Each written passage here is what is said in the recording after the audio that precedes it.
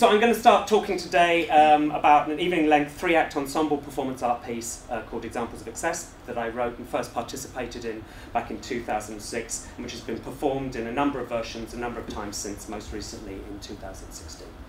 In particular, I'll be talking about some of the issues of artistic process that I think resonate with the subject matter of the final production, and will hopefully also prove relevant for things that I will then discuss later in the presentation. After that, we're going to watch, as I said, like 20 minutes of the piece. We'll open it up, and then finally I'm going to turn towards some questions of practice research. So you can, if you're like me and gets very anxious in talks about how to plan your time and your discomfort and when that glass of acidic institutional white wine is coming your way, you now have a kind of clear idea about that kind of thing. The most recent press release for the piece is this kind of rather unwieldy text from October 2016, and it's a relatively good description of the piece with all the problems and sort of hyperbole and ridiculousness that press releases always have. But I'll read it anyway to give you some kind of sense of orientation. Both tragic and comic at the same time, Example of Excess explores the excesses, emotional, political, sexual, that haunt the fringes of our seemingly normal day-to-day professional activities. Although the piece was not composed with any particular political agenda in mind, it is nevertheless pervaded by a sense of the extraordinary instability of the world we now inhabit and the resultant fragility of the professional roles to which we must therefore strive to conform. Its drama is a seemingly quite mundane affair, in which, before an onstage audience, an academic music historian is introduced, gives a lecture, and then answers some questions, not unlike what we're doing here today. But every moment, excessive emotions, ranging from fury and euphoria to profound despair, explode into its framework. The result is an accumulating sequence of disturbing and perhaps hilarious crises in which even the distinction between the lecturer and the music he is supposedly discussing start to collapse. Like a kid in a candy store, the piece voraciously consumes all and any available performance gestures or cliches, so that at its conclusion all that is left is the pleasures that have been gained from the excesses of the performance itself. And perhaps in the world we presently live in, that is the only conclusion to be drawn. I'm going to be showing just a number of stills from the piece as I talk, just to give you something to look at. They're pieces that are, because as you probably know, it's quite difficult to download stuff off of DVDs and stuff these days, or the material that used to be available is like all of a sudden doesn't work on your computer because they're never stuck copyright. So I had to strangely take photographs of this in the dark of my bedroom in my parents' house, which was a very weird feeling, as if I was watching porn, but porn of myself, and my mother knocking on the door saying, "What are you doing in there, Jamie?" But I'm taking pictures of myself. But, you know, so it has this kind of slightly kind of weird quality, but it gives a sense of the kind of mild melodrama and hysteria of the piece. The piece emerged initially from an invitation way back in 2006 from a group of graduate student composers in the Department of Music in the University of Buffalo, where I've worked for the past 14 years. These composers had formed an improvisation group, not unusual for graduate composers, called the Open Music Ensemble, specialising in the realisation of graphic scores. Since I had a reputation, or have a reputation, for being a somewhat dramatic and in some people's minds risque music history lecturer, which I basically think means that I sometimes swear when I'm lecturing, but that's what risque, I guess, means in Trump's America. The ensemble had asked if I might not collaborate with them in crafting a talk, if so desired by me, performative, to be read at one of their concerts. There was some suggestion that by producing an alternative lecture format, I would somehow be working in a manner analogous to their own practice, but that was certainly not an absolute requirement, and apart from that, the rest was left wide open. After all, and to repeat, the group, no longer in existence, was called the Open Music Ensemble. This open-endedness I found mildly frustrating. Since I am, as I will elaborate upon later maybe, someone who likes the imposition of restrictions to get me going both intellectually and artistically. So that's the kind of the way in which my mind works in both aspects of my practice. And my feeling in this instance was that even though some of the students were good friends, and in some instances even older than me, and with far more adult responsibilities at that time, the fact that according to payroll I was nevertheless the professor and they were the students meant that they felt they had ultimately to be respectful of the distinction and so not be too confident with the making of specific requests and demands. Looking back on it, this now strikes me as oddly prophetic, since the piece I ended up writing is preoccupied with the idea of established power relations and their undermining of the desire to be in control and how it can be swiftly and ruthlessly negated, and of a generalized putting into dramatic practice of an unstable and highly volatile world of masters and slaves. At the time, however, I had thought that the fact that I had written such a violently dialectical piece from it was simply, and that's talcum powder that I'm pouring on my head, and I kind of stripped down to half my clothes, was simply an unintended yet touching testament to the fascination that post-war French absurdist drama had held for me in my teenage years when I did a lot of acting. In particular, once Examples of Excess was complete, I noted a strong presence of other things, such as the Ionesco of the Bald Prima Donna, if you know that play. It's an extraordinary play. And also a figure who's been actually important to me as a researcher, Genet, Genet's famous play Le Bon, The Maids.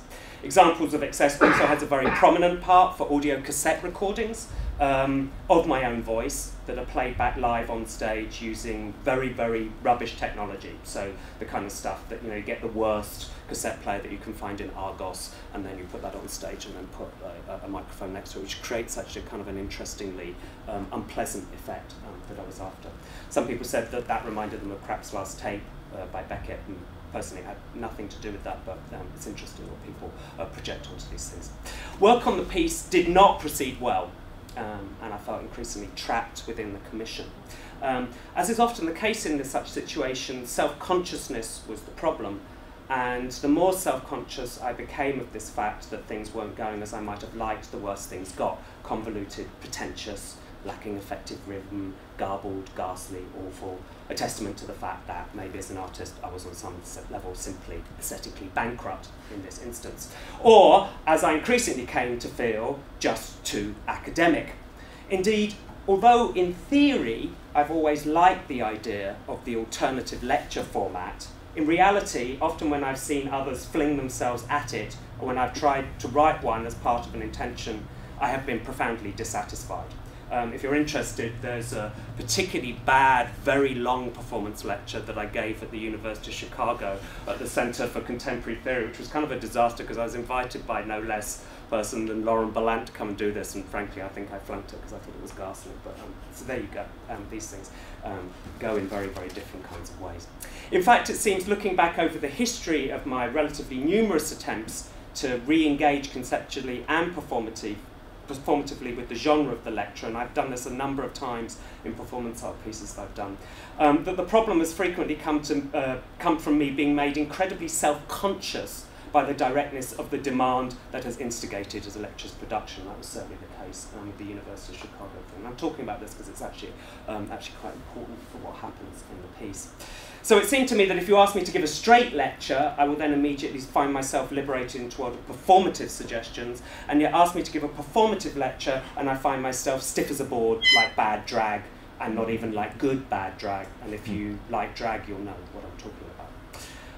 In many ways, this inability to comfortably inhabit a location that has been ordained for a particular act is one of the things that is meant by the word excess in Examples of Excess. So the piece on that level inhabits what used to be referred to back in the day as experiences befitting the borderline personality disorder. On the more pragmatic level of completing the piece, however, self-consciousness seemed to have become an important problem, one which it may be worthwhile to think about just for a short moment of theorization. Not unlike other performers, I am someone who, in my off-stage life, though not necessarily shy, nevertheless can suffer from very high degrees of personal self-consciousness that can at times be considerably debilitating. And I think that, as an aside, this is probably exacerbated in my case by the fact of me being a gay man of a particular generation and of a particular class problematic, particularly in terms of my educational background.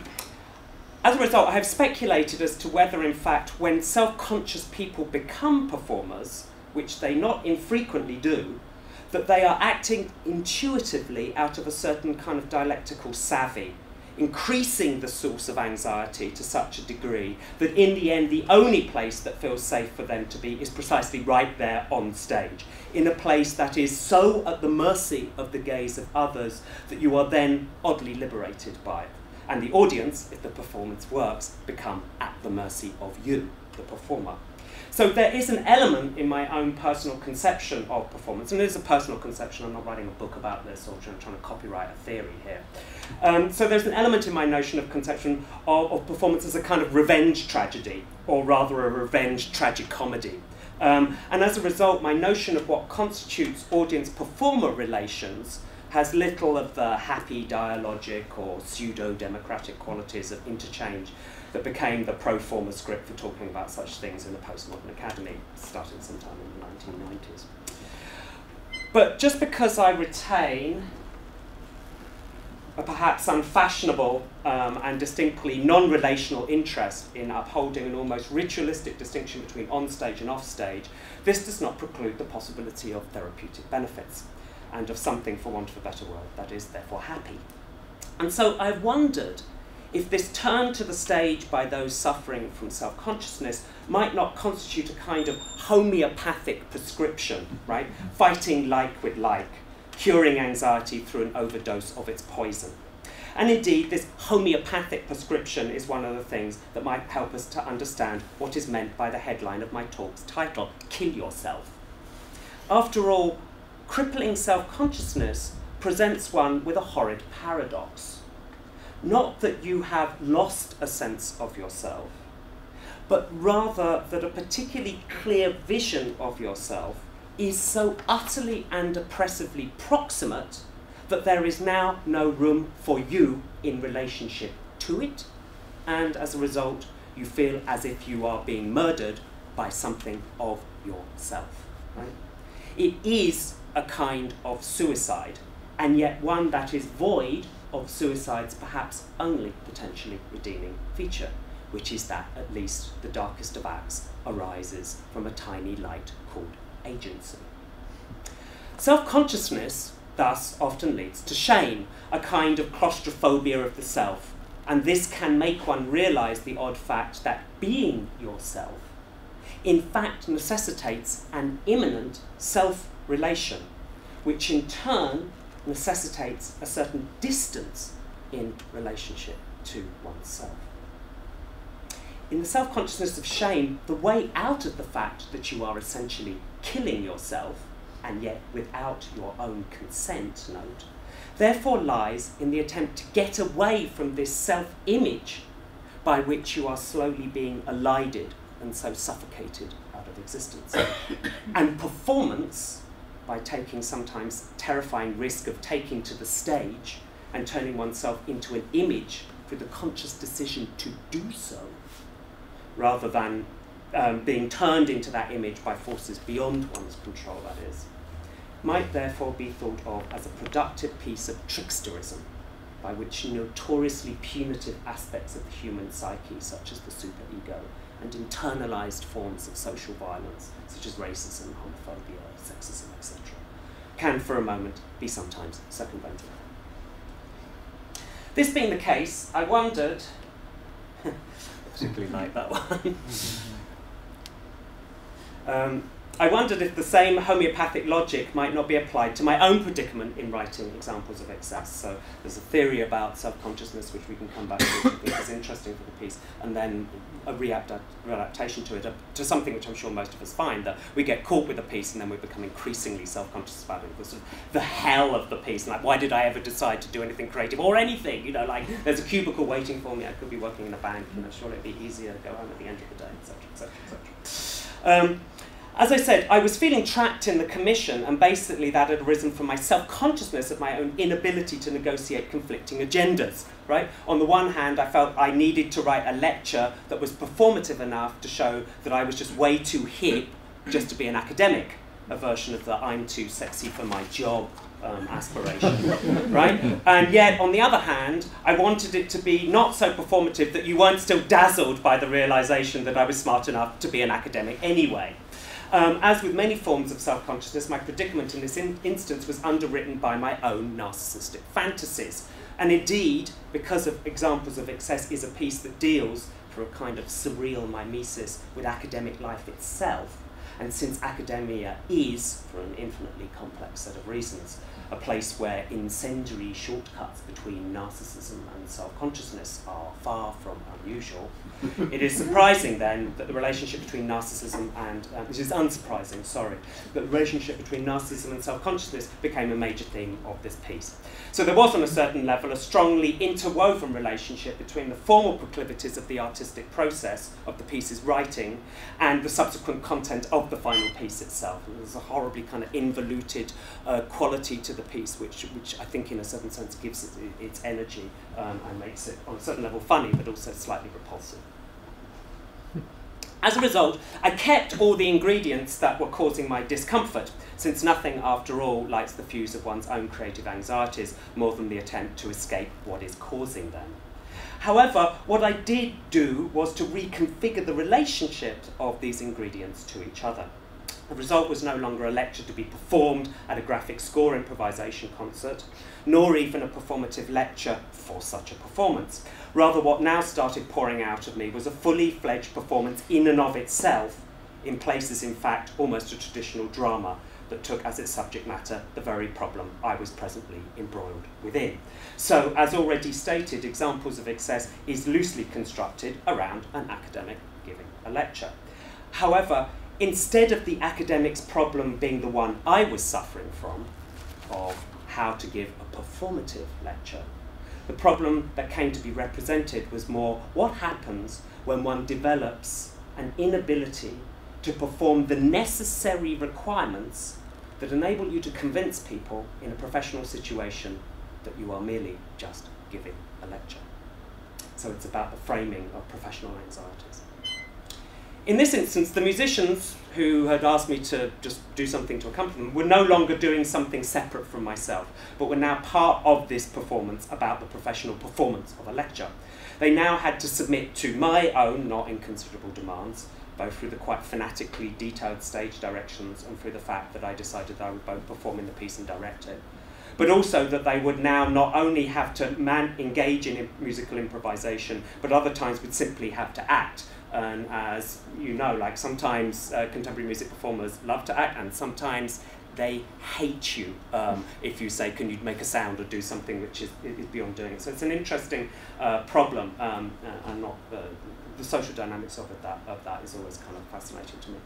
It was honestly, as far as I knew at the time, all inadvertent. Nevertheless, looking back on it, I cannot but help notice the excruciating and yet not unhilarious irony of what ended up happening, which is that a bunch of straight, they were all straight in that performance, male improvisers and white, straight male white improvisers, invite me, in other words, something of a flamer, right, to, as it were, come out of my shell a bit, in response to which said person, flamer, myself, then takes control of the whole thing, completely contravening the democratic aspirations of improvised music making, and then, having done so, massively delimits the possibility for improvisation by making the musicians then submit to what is essentially a highly detailed score, one, moreover, in which the larger proportion of the time they are not even performing music at all. Indeed, the second time the full version of Examples of Excess was performed, it was once more also by a well-known Buffalo improvisation group called Wooden Cities. And without wishing to blow my own horn too much, there's plenty of very mediocre things that I've been associated and produced in my life. The results in each instance were oddly intense and quite thrilling. It was as if by negating fundamental precepts of improvisatory practice, we all nevertheless managed to create precisely the effective intensification that many improvisers, myself included, often seek. It is perhaps Hegel 101, nevertheless, perhaps what this experiment seemed to suggest was that in certain situations, what is ultimately needed for a group of improvisers most effectively to unleash their full potential is that they follow a very tightly scripted text. So I want to play now Act 2 of the piece. So the piece is in 3 acts. Act 1 is perhaps the most surreal and experimental. I don't think there's anything incendiary on there apart from me disappearing German romanticism-like into the woods.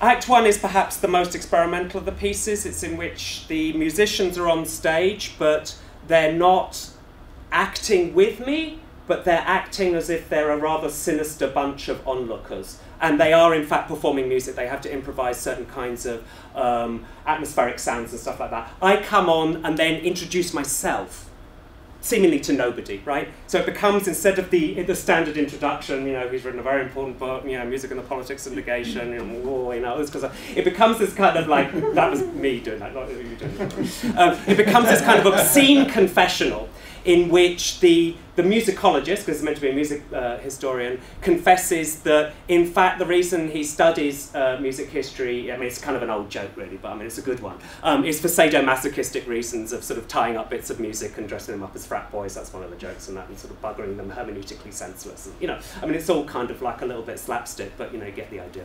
So he confesses that he's done this, and then he confesses a moment where he reports that the music actually answered him back and said something back, and said, "I love you."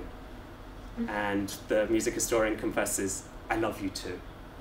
And then the piece of music says, "But because of that, you now have to try and imitate me."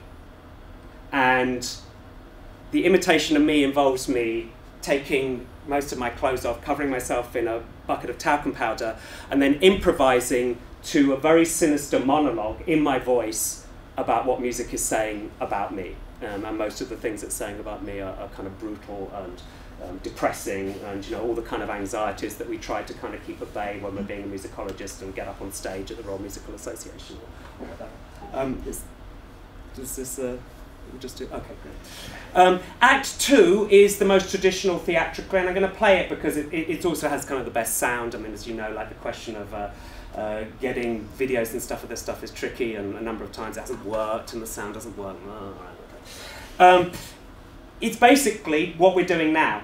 A group of people come in, somebody introduces I'm going to give a lecture, but everything in it then devolves, and once more we end with this situation of the tape recorder just saying these just utterly devastating things, this time directly to the audience. So in each situation there's something normal, and I'm kind of interested artistically on the idea of something that just keeps kind of quite invariant, right? Which you can kind of use as a means of going a very long way away and then kind of like sucking yourself back in. So it's a little bit like the sort of Berio Mahler movement of the Sinfonia, right? You've got the continuity of the line, and yet you can go off into, you know, fragments of La Mer and, you know, bits of Levi-Strauss and, you know, all of that kind of stuff, but then kind of keep sucking in. So that movement of sort of containment and then sort of dispersal and then kind of coming back is the thing that I kind of like so much, right? And the idea of examples of excess is, of course, based on the joke, which used to be kind of hilarious back in the day, which, you know, somebody would be giving this sort of like deathly lecture about whatever they're giving,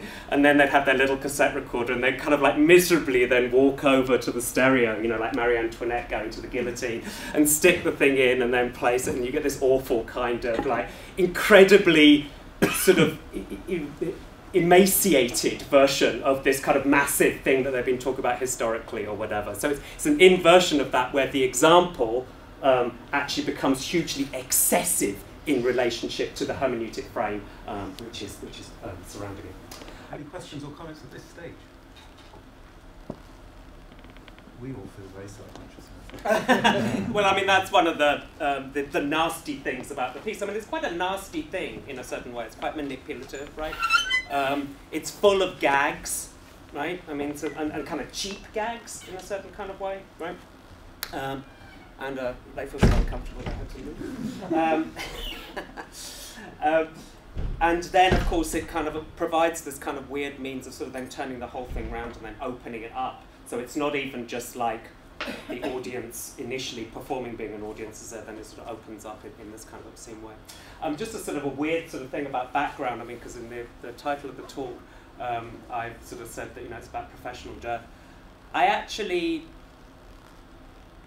put this piece together in the year that I went up to for tenure.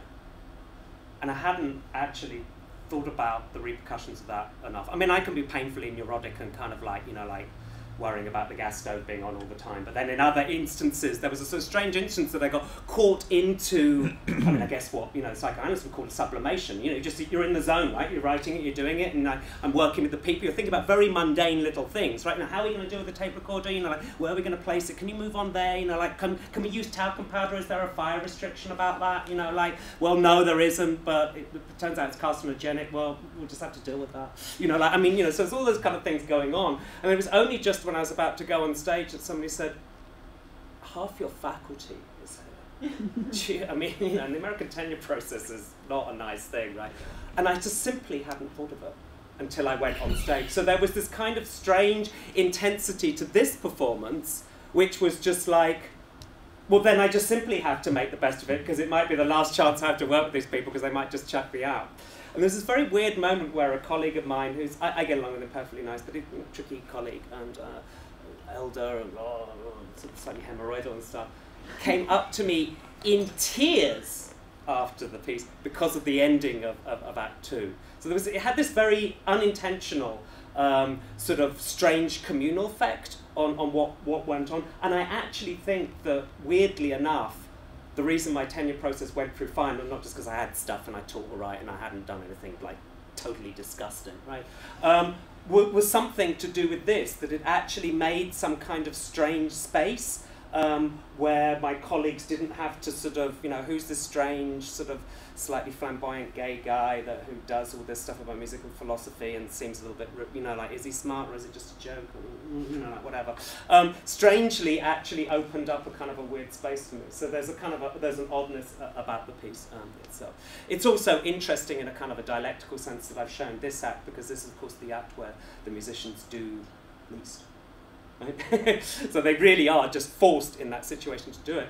And in the rehearsals, they'd been kind of like a little rubbish, because they didn't really want to do it. And then there was something about the performance. They're kind of superb, right? In many senses, sort of better than I was acting was the way in which they were acting, particularly the bit where they're running on and off stage, going off and doing all this kind of thing. So there was a weirdness to the nature of the thing that about whether it creates the possibility of commentary, or whether it's just sort of like it just kind of shuts you up in a certain way, which I think is kind of interesting. I can carry on, or I can. Are there any questions after that little? Yes. Do you think that would come across differently to an American audience or a US audience than it would to a UK audience? Partly just because of the material itself, but partly because it was being delivered by a British voice. Maybe. I don't know. I've done performance stuff here. Usually when I do performance stuff here, people find it sinister. Right? Whereas in the States, they find it slapstick and then realise that it's sinister. Right.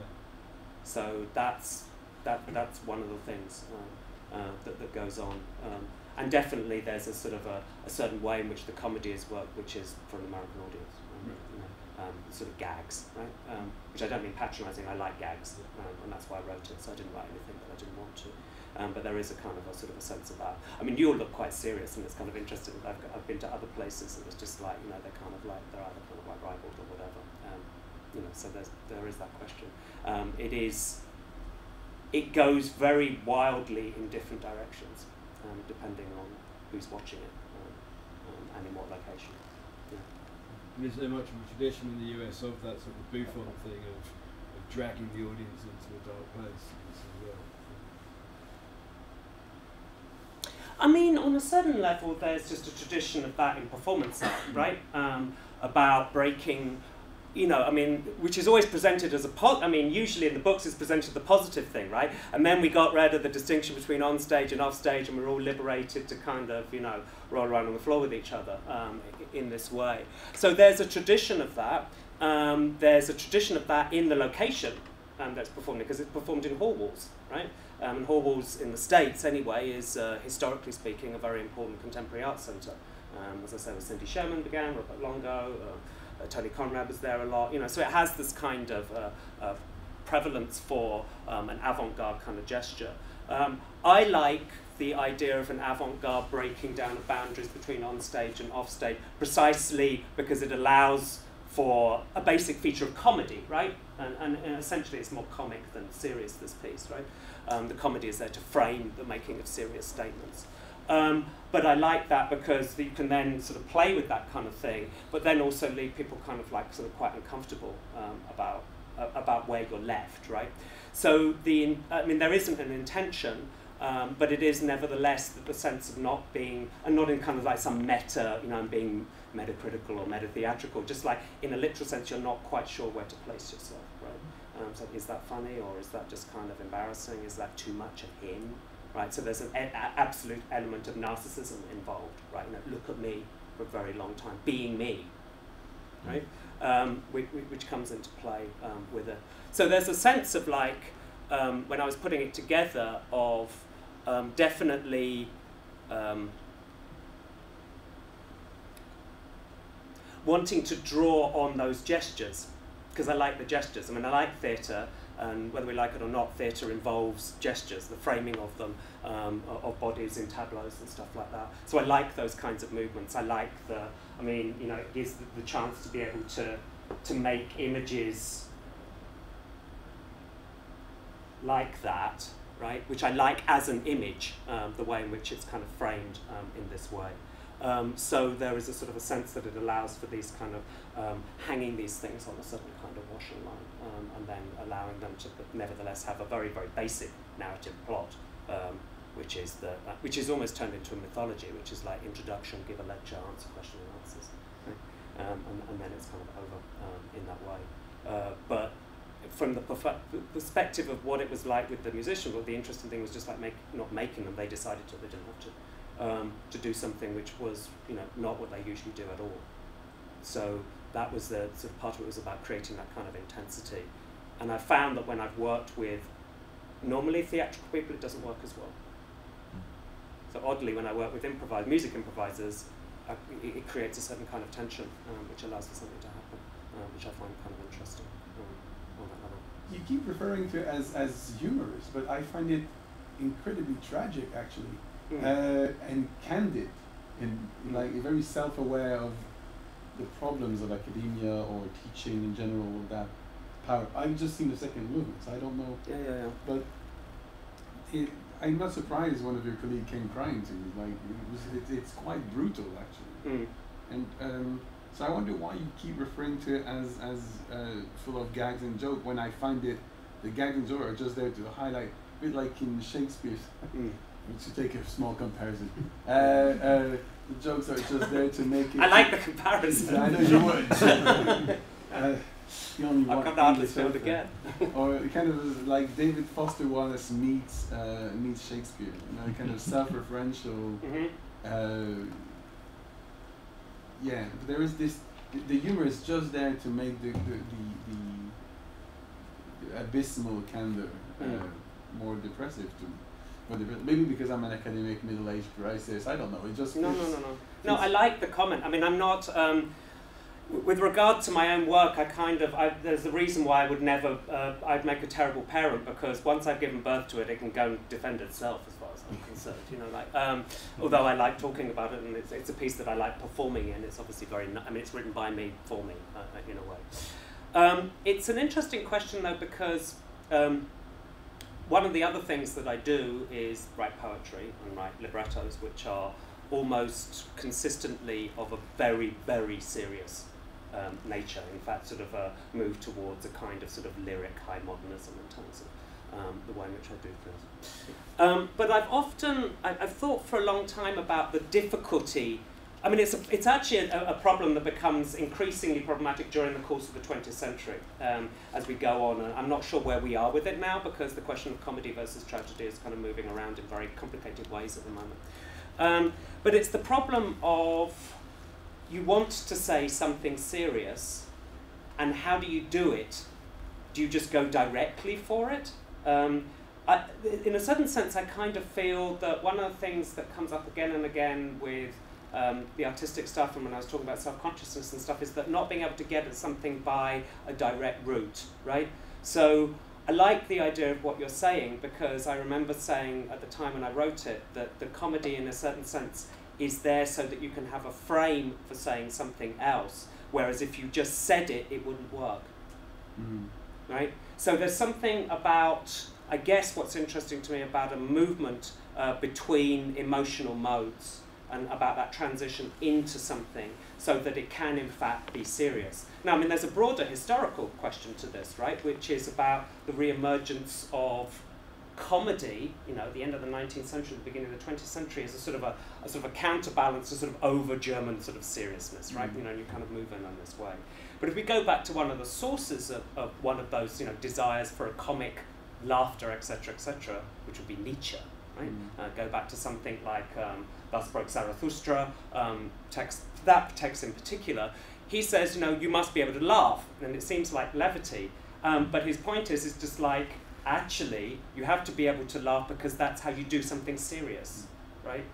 So there's a question of the problem of serious expression as it develops during the course of the 20th century, which I think on a certain level, because I started off as a new music person, in fact, right? And then moved back to studying high modernism, and then ended up writing a PhD about Mozart, for which nobody would think that that's what I did anymore, right? So I was very much thinking about those kinds of things. There's also a sort of a personal thing which might be, it's either relevant or not irrelevant, I mean, I'm not kind of quite sure, which is that I think self-consciousness produces a proclivity sometimes towards the comic, because it's very difficult to be able to make this, you know, you don't think somebody's going to take you seriously. So there is, although it's not necessary, I think, to know this in order to listen to the piece, to watch the piece, there is a certain kind of ambush in place, right? You know, that I'm kind of giving you, you know, these kind of like nice, easy tidbits about jokes about, you know, musicology being moribund or whatever, which I actually don't believe, to be quite honest. But it's, you know, it's good jokes, blah, blah, blah, you know, do all that kind of stuff. And then that allows for then this sort of other thing to sort of emerge out of it, and then you're kind of caught. So it's sort of a little bit like giving somebody what they want. Oh, you're a funny gay guy, right? I mean, there's a problem that people in certain problematic political and marginalised positions often find themselves in, actually. And then using that as a means of sort of getting something else. So it's nice that you pick up on that, because in fact I haven't thought about that for a long time, but it is in fact why I like comedy, precisely because it allows something serious to be said in a way that you just don't feel sort of appalled by the heart on the sleeve quality of it, right? About, oh God, I'm being like really serious and whatever. And not because I don't like seriousness, but because seriousness, you know, we all know that it's become so, it easily becomes so easily performative, right? Whereas comedy is already, I'm performing. Comedy is about types, it's not about characters. It's about, you know, stock figures, etc., etc. The lecturer, that's all is, you know, basically, you know, going on in this thing. But then that allows then a space so that when something comes out, it can have that quality. Then the question, of course, is where's that coming from? Because it's my voice, but it's meant to be my voice as the voice of music, right? You know, and then there's, you know, and so there's this kind of confusion on that level, which is part of just simply what I like theatrically. I like things that sort of fall apart, but retain their cohesiveness in that way. I did actually feel that weirdly, one of the things which was a correlation between, I mean, I've never really done much work about looking at the literature on practice research because I'm not a practice researcher. I've done practice, I do this, and then I go off and do musicology, and I don't think about actually musicology like I do here. It's just like musicology is just some material, just sort of objective heft of stuff that I can use to make shapes and produce affects that I find I would probably want to watch. So that's kind of what goes on. But one of the things that I note, and maybe you can just sort of help me with this, maybe this is a good way to sort of move it out and onwards and sort of farewell or whatever, is the part of the problem for me about practice research is that it goes back to this issue which I was talking about in my first little lecture, which is the question of self-consciousness. So often you find in practice, I have one, here's one I made earlier, so I used to send Blue Peter. Oh, here, by the way, is a very famous painting in the Albright Knox Museum called Kill Yourself. And in fact, the title came because I'd spoken with Robert, and we were going to do this thing, and then I was thinking about this, and what am I going to do about it? And I was in the museum, and then they had this sort of extraordinary prep, just says kill yourself, and I was just like, there's something about obviously the performance, which is about professionally kind of killing yourself, but also this question of self-consciousness, where I'm interested in, like, you kind of kill something else off in you. I mean, this is just my experience as an artist, not a theory. It's empirical, if you like. You kill something off in you in order to get over a problem within the artistic process. So that's sort of roughly what it came. But here's, I literally, I'm not going to pretend that I've I've read the bibliography. I went to the Wikipedia site on practice research, and this paper came out, and I took a quotation out of it whilst I was, drinking a glass of wine on a train in the States. So for practice research to be seen as valid, production of knowledge abstraction constantly needs to be questioning her processes, right? This is what interested me, whilst finding a suitable way of articulating the doing and thinking that led him. Now, I started thinking about this as just like, so practice research, according to this statement, introduces the necessity of a certain kind of knowledge-based self-consciousness that is drawn into the process of the research. Now, self-consciousness is, this is, again, my experience as an artist, right, is that self-consciousness, for me, is the problem. It is the thing which derails me making what I consider to be practice research. I mean, to be, a suitable aesthetic form, basically. I have to get over that in a certain way. And it's not like some kind of transcendental escapism. It's just literally a kind of a weird, it's almost like something Lacan would talk about, weird kind of shifting in relationship to the superego. You sort of trick it out of being so you can get on. Adorno famously said about artistic productivity, it is the ability to be voluntarily involuntary, which I think is a really excellent way of describing how I find this process, right? So for me, I couldn't make this practice part of practice research because for my practice to happen, I have to stop being self-conscious in the way that could produce knowledge in the academic form. And of course, there's a gazillion ways of thinking about knowledge. There's embodied knowledge, there's this knowledge, blah, blah, blah, blah, right? But we know what this means. It means producing articles. And it means producing things that can then be put on websites and then can be kind of like quoted for, when the government comes along and decides if they're going to give you 1 peanut or 2, right? At the end of the year, right? So I was interested in this. There's plenty of artistic practices where self-consciousness about the procedure as knowledge happens. That's fine. It's just not personally what turns me on. It's final product. That's all it is. And it's not, if they want to do it, that's fine. Go and do it. It's not an issue for me. So I was interested in this because I felt that, in a weird way, there is something said about research very clearly in examples of excess, right? I mean, very stringently, disturbingly, whatever. It came out of getting over self-consciousness. I mean, literally just like forgetting what was meant to be happening. You know how weird it is. Somebody then says, oh, this piece sings like about death or sings about that. And you were actually kind of thinking about, like, how am I going to go from that sonority with 3 clarinets to a harp and celeste with a tam-tam there? You're kind of like thinking on this level, and it produces something that goes, oh my God, that was so amazing. It said something to me that, if you're lucky in your audience, likes your stuff, it said something to me that nobody else has ever said before. And you were kind of weirdly distracted, right, sort of asleep on the job in a weird way, right, by something else, and that sneaks in, right? So all the stuff about you've wasted your life and blah, blah, blah, over a drink in a pub at a conference, I might say, don't you think we're just all wasting our lives, kind of thing? But it's not there present to my mind. It's present to my mind because I got over self-consciousness by reshifting myself in relationship to the basic parameters of what I was working with for the commission. Right? They commissioned me to do something, I had to do it, and I took exactly what was there, but then just sort of repositioned it in that way.